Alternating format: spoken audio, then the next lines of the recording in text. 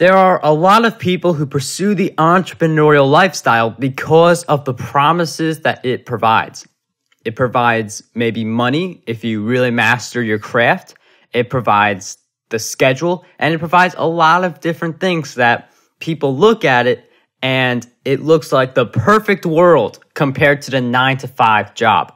But if you want to be a successful entrepreneur, you cannot think about making money for the sake of making money.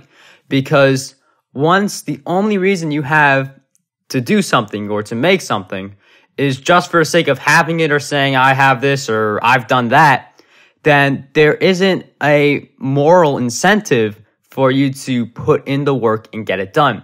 So the entrepreneurs who fail the most are the people who money comes first, and it comes above everything else. It comes above passion. It comes above doing what you love to do, and also only chasing the shiny objects. And what I mean about chasing the shiny objects is that when a new opportunity pops up that looks amazing, then what happens is these people abandon ship. They go from whatever they were doing just to pursue that new shiny object. And the problem is there are so many new shiny objects that get introduced to us every single month.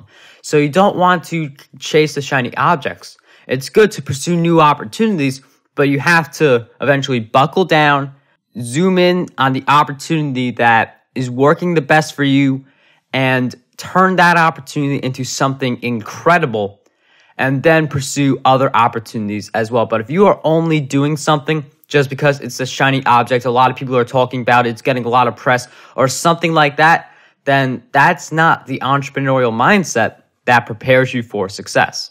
Now, with all of that said, yes, it is important to make money as an entrepreneur. It's one of the reasons why some people end up becoming entrepreneurs. But instead of thinking about making the money for the sake of making the money, ask yourself, what does the money give you?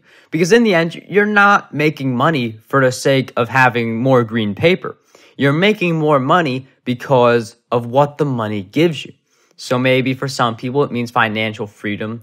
Maybe it means more stuff. Maybe you're pursuing a new computer, or maybe you're pursuing something else that you want, and then money will be able to do that for you. Or maybe you have more time also, because the entrepreneurial lifestyle, in the beginning, you're going to invest a lot of time in it, and it's also because you love what you're doing, but it also creates more flexibility within your schedule because you can work at any time you want. You could also stop working at any time you want. It's not a rigorous or rigid 9-to-5 job.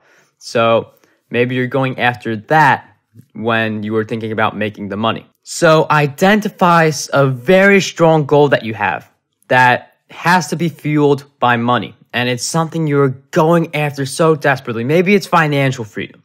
And instead of thinking, I want to make money for the sake of having it, you think, I want to make money for the sake of having the financial freedom.